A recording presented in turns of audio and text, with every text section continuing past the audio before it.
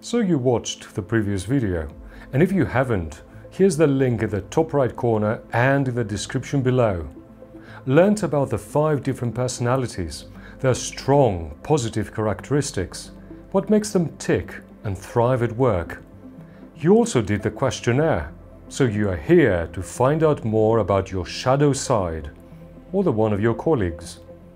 This is the video about this little minifigure, Miss Hurry Up.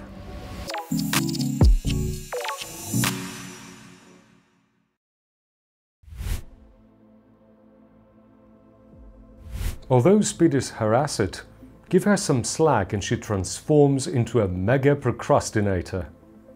Miss Hurry Up would only start working on her assignments when the deadline becomes imminent, sometimes even beyond urgent. Although speed is virtue for her, she makes mistakes, a lot of them.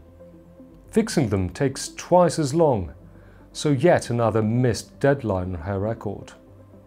Everybody feels disappointed, let down, and when she is confronted by her peers, her impatience shines through.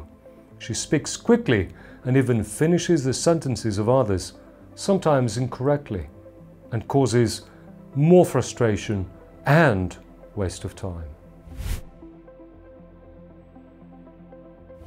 During times of change, Miss Hurry Up finds people that need more time and space to get their heads around change impossible.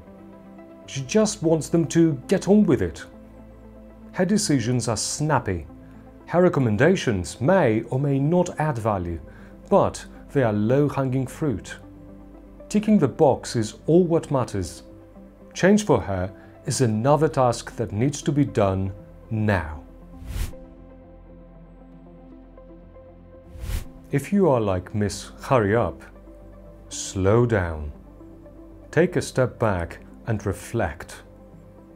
Reflect on ways to produce great, accurate results. Give more emphasis on delivering incrementally with many interim deadlines.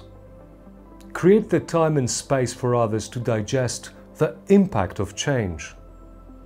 When others speak, shift your focus away from your own thoughts about how to respond and try to concentrate on the other. What they say, how they say it, while paying attention to non-verbal cues. You become fidgety, impatient with others, which has a knock-on effect on them. So instead, learn relaxation, breathing techniques that will help you focus on what's really important. And the more you relax, the more relaxed the others will feel around you. And here's a kind note to yourself, for you to reflect on.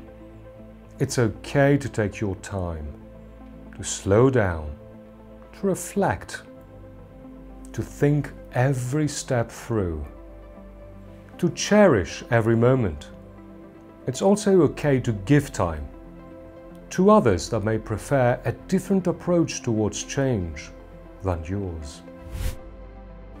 Knowing your drivers, your working styles, and how you may react under pressure at times of change may be invaluable. This conscious awareness of the reasons behind these strong emotions, what triggers them, as well as knowing your strong points and your shadow side, gives you more choice to slow down, reflect in the moment, and perhaps act differently. Because knowing yourself better is power. And as always, thanks for watching. If you found this video useful, hit the like button below, share it with your friends and colleagues, and subscribe for more. That'd be lovely. Till the next one, I'm Lazaro Wolf. Take care.